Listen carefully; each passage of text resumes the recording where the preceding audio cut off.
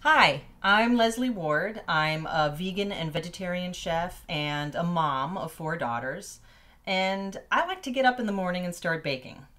It works really well in the wintertime because it helps warm up your home, and it works really well in the warmer months because that way you're doing your baking before it gets really hot outside. So I got up this morning and I made for you one of our favorites. It's a fruit crisp. Fruit crisp, fruit crisp, fruit crisp. I love all kinds of rustic fruit desserts, crisps, crumbles, cobblers, you name it. All right, let's get started. We're gonna start by turning on the oven to bake at 350. These are the ingredients we're going to use to make the appleberry crisp.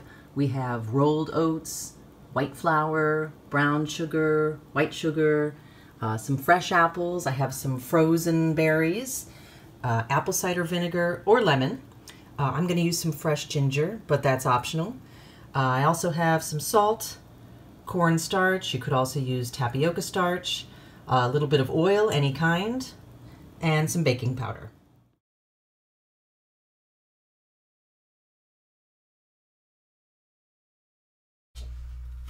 So I like to cut the apples up into little cubes like this.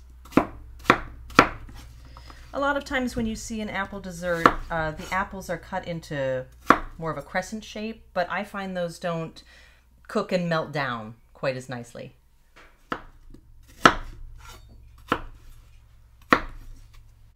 Okay, now we're going to mix all the ingredients for the fruit base of the crisp right here in the baking dish. You don't need to grease the pan.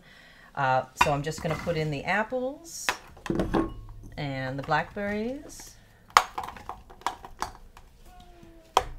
Okay, now again we need a total of a half a cup of sugar. I'm going to use that mix again of brown sugar and white sugar. I just think that adds a nice flavor. I also happen to just have some fresh ginger in the house, so I'm going to add just a little bit. I like to grate it on my microplane grater.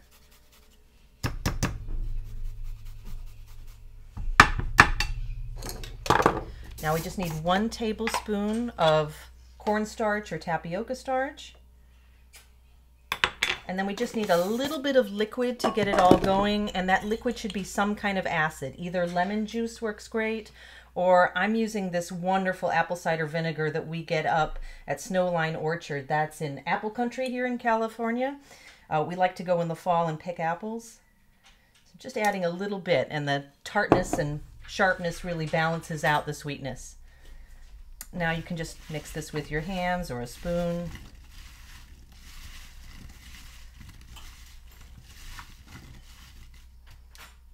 And that's it.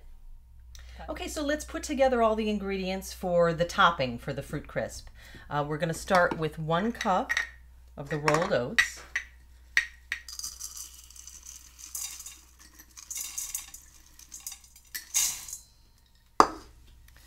Then I'm going to use a half a cup of flour. We need a half a cup total of sugar. I'm going to go half and half. I'm going to do half white flour, sugar, excuse me, and half brown sugar.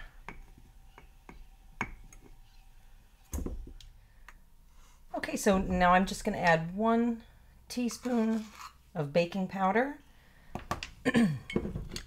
2 tablespoons of the oil,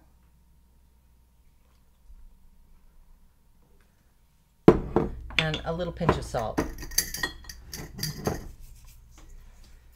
Now we're just going to mix this up until it's all incorporated. And now we're just going to sprinkle on the topping evenly all over. You want a good ratio of topping to fruit here. And in the oven. So cooking times vary. It really depends on a lot of different factors. How deep your baking dish is, The deeper it is, probably the longer you're going to want to bake it. How hot your oven runs, you kind of have to just know your own oven. Also, you know, how much fruit you've put in, whether it was frozen to begin with. Those are all factors that could affect the cooking time. I'm going to set my timer for half an hour and check it at that point. If I feel like the fruit needs a little bit more cooking or the topping isn't quite brown enough, we'll let it go a little bit longer. And now it's out of the oven, and it should just be bubbling, the fruit should be soft, and the top should be a little bit browned.